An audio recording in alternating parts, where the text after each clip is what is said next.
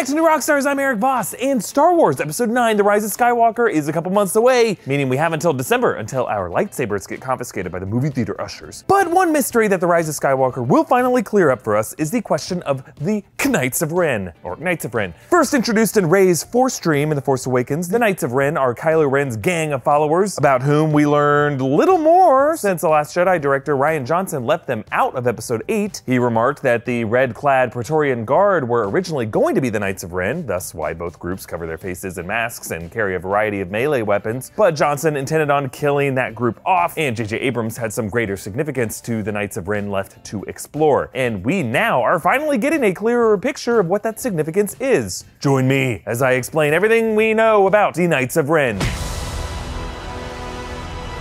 Spoiler warning in case this explanation is just too much for you. Okay, before Rey saw a flash of the Knights of Ren in her Force Dream, the group was mentioned by name by then Supreme Leader Snoke, who credited Kylo Ren as the master of that group. Even you, master of the Knights of Ren, have never faced such a test. They have been described in supporting texts as Force-sensitive practitioners of the dark side, but that they are neither Jedi nor Sith. While they did not appear in The Last Jedi, Luke Skywalker did say a line that some consider a nod to their origin when discussing Ben Solo's violent departure from his training. The temple was burning. He had vanished with a handful of my students and slaughtered the rest.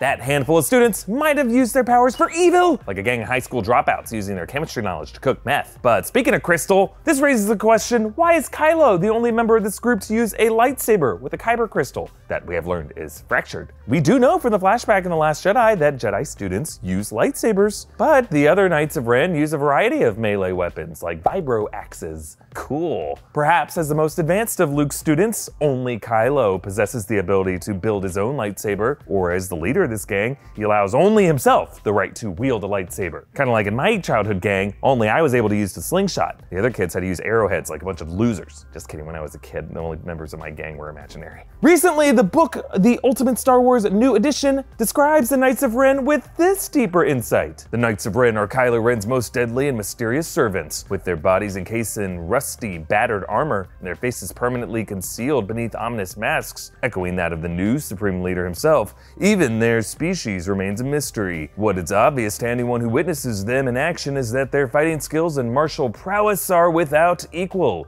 Each knight is armed with a lethally effective and unique weapon, suited to either long-range or close-quarter combat. That sounded cool. This tells us that we may never see underneath their masks and helmets. They could be a variety of alien species that never get identified. And along with this description, we also saw a set photo of some Knights of Ren up close, with a caption that described them as masked warriors with specialized weaponry who had an element of chaos to the war between the Resistance and the First Order. Based on that background there, that location appears to be the new desert planet Pasaana, home to the Aki-Aki tribe, who has shown up in trailer footage. But for what the true agenda of the Knights of Ren might be, it could help to look back at some of the Star Wars novels that have helped fill in the historical gaps before, between, and after these events, specifically Chuck Wendig's fantastic Aftermath series. I listened to Wendig's Aftermath in audiobook form on Audible. Thank you to Audible for sponsoring this episode, by the way. Audible has the world's largest selection of audiobooks and audio entertainment, including Audible Originals, stories created exclusively for audio, including documentaries, exclusive audiobooks, and scripted shows that you can't hear anywhere else. Audible offers a convenient Audible app where you can listen on any device while doing anything: cooking, working out, sitting in your car, in your apartment garage, weirding out your neighbors because you cannot move until the Battle of Jakku is over. Audible members can choose one audiobook every month regardless of price, as well as 2 Audible originals from a fresh selection, and members can keep their library of listens forever and can easily exchange any title at any time. Start listening with a 30-day Audible trial and your first audiobook plus 2 Audible originals for free. That audiobook could be Chuck Wendig's Aftermath. I highly recommend it. Just go to audible.com/newrockstars. Again, audible.com/newrockstars, audible.com/NEWROCKSTARS, or text the word New Rockstars to 500-500. But back to why Aftermath could be so important to the origin of the Knights of Ren. Aftermath introduces a group called the Acolytes of the Beyond. The Acolytes are Sith worshippers who are obsessed with collecting Sith artifacts, including Darth Vader's lightsaber. They were active in the years shortly after the Battle of Endor, long before the First Order rose to prominence circa The Force Awakens. Wendig actually has another prelude story coming out about the rise of Kylo Ren that could likely explore the origin of the Knights of Ren, but until that comes out on December 18th, one popular theory is that the Acolytes of the Beyond either inspired the Knights of Ren or literally became that group itself, with Ben Solo perhaps ousting their previous leader to become Kylo Ren and then using that status to gain the attention of Snoke, and then later replacing Snoke as Supreme Leader of the First Order. Because this new description of the Knights of Ren singles out their masks, which were made in the image of Kylo Ren's mask, a mask that he modeled on the mask of his grandfather, Darth Vader. Remember, Kylo actually possesses the burnt remains of Vader's mask, implying he could have looted his grandfather's grave, the Jedi funeral pyre on Endor. Similarly, the other Knights of Ren could also have formed their helmets and armor from other scavenged pieces of Darth Vader's damaged armor, which could be why their armor is described as rusty and battered. They could have peeled this off the charred skeleton of Kylo's grandpappy. One of the prominent locations in the Rise of Skywalker appears to be the ruins of the second Death Star,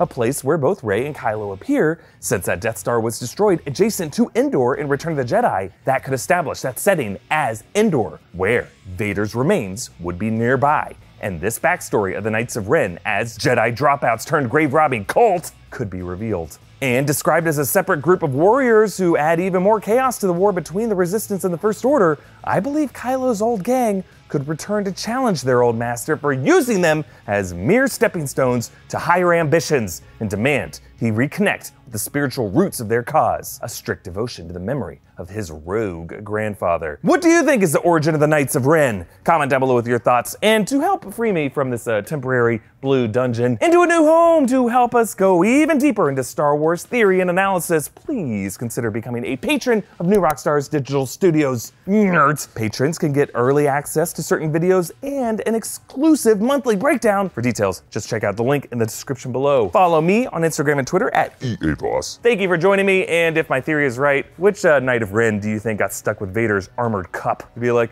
hey, Joey Ren, can we just trade off wearing Vader's gauntlet? This thing just feels wrong.